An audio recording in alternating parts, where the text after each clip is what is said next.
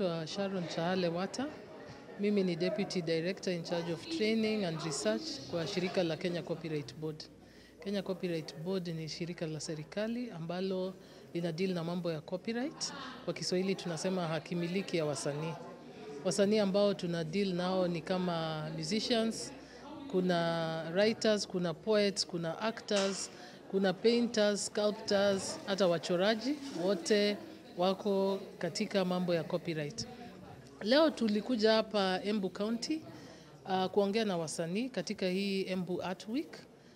Tumeelimisha wasanii kuhusu mambo yao ya copyright, kulinda mali yao, hakimiliki yao ya copyright, vile wanaweza kuitumia, pia vile wanaweza kufanya registration, pia vile wanaweza kutengeneza hela kutokana na kazi zao. So tumekuja hapa kushirikiana na county government ya Embu kuelimisha wasanii ili wajue rights zao, ili wajue kutumia hata mali ya watu wengine bila kufanya chenye tunaita infringement, na pia wajue vile wanaweza kutengeneza pesa kutokana na mali yao.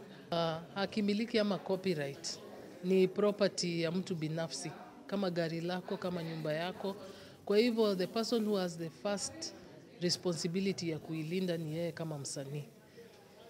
Namaanisha kwamba kama ni vitu zako unaweka online, lazima uzilinde, lazima uweke vitu ambavyo tunaita technological protection measures.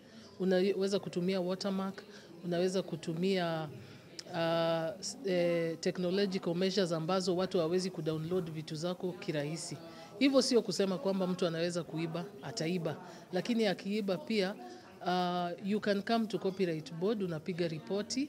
Copyright Board tunafanya kazi na polisi, National Police Service. Tuko na maafisa kutoka National Police Service ambao wako seconded Copyright Board, wanafanya kazi na sisi. Wako na idhini ya kufanya raids, wako na idhini ya kuingia mahali, kufanya search, kuchukua vitu ambavyo vina infringe na kupeleka mtu kotini. Kwa hivyo msanii akiona kwamba vitu zake zimechukuliwa na mwenzake, anaweza kupiga ripoti kwetu, tutaweza kuchukua hiyo kesi na kupeleka kotini. Tukienda mambo ya digital, pia pale kwenye mtandao, ukiona kwamba mtu amechukua kitu chako, nyimbo yako, filmu yako, amechukua kitabu chako, amechukua picha yako, pale online, na amefanya tunasema infringement. Infringement ni kuiba, basically ni kuiba. Unaweza kupiga ripoti bado. Pia kuna kitu kwenye Copyright Act inaitwa take down notice. Unaandikia ile internet service provider, unawaambia watoe ile infringing content pale, alafu wataweza kutoa. Wakikataa, tena unapiga ripoti, tunawapeleka kotini. DPP alikuwa ametupa kitu ambacho tunaita delegated prosecution. So hata mimi nimekuwa copyright prosecutor. Tumeweza kufanya kesi nyingi sana. Naweza kusema wasanii wanaendelea kuwa aware ya rights zao, wanaendelea kupiga ripoti. Shida inakuanga kama hauna complainant. Ukija kwangu lazima nipeleke kesi kotini niwe na complainant. Kama sina complainant siwezi peleka kesi kotini peke yangu. Kwa hivyo ningesema wasanii wameanza kukua aware, wameanza kuja kupiga ripoti, kesi zimekuwa nyingi pale kotini. Na pia hata judges wetu na magistrates sana sana ambao wana deal na hizi kesi, pia wameanza kukua aware. Na unaona pia fine zikaanza kuenda juu. Tulishatengeneza Copyright Act, tukasema faini ya juu kabisa yenye mtu anaweza pewa ni 800,000. Na utapata saa hii fines zenye magistrates wanapeana ni kama hata 400, hata 200. Kwa hivyo hata wameanza kuchukulia mambo ya copyright ya intellectual property kama kitu kubwa. Wameanza kuona kama hii pia ni wizi. Na ningependa kusema watu wenye wanafanya infringement, hii wizi ukiangalia mahali kama Europe, watu wengi wenye wanafanya infringement wanatumia hizo pesa kufund vitu kama terrorism.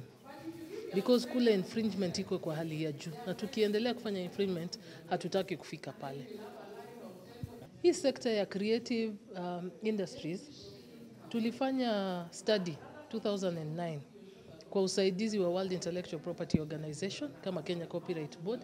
Tukapata ya kwamba hii sekta ina contribute to approximately 6% of the GDP ya economy ya Kenya.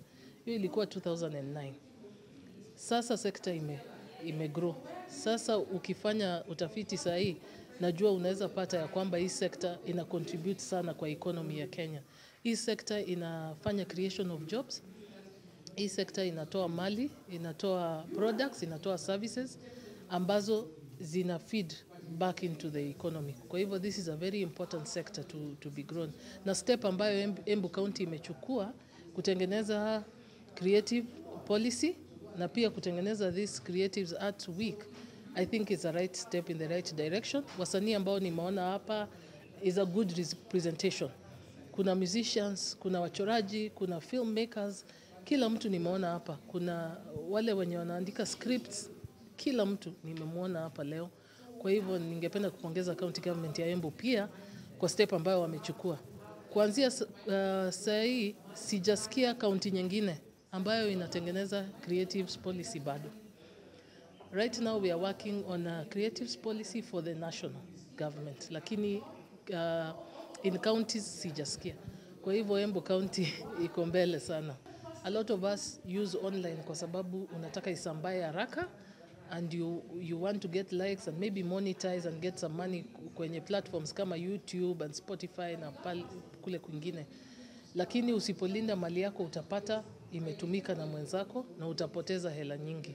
Kwa hivyo my cry to the artist one ni kwamba uangalie ule wimbo kama we ni msanii wa muziki, kama utaangalia shamba yako ama gari lako.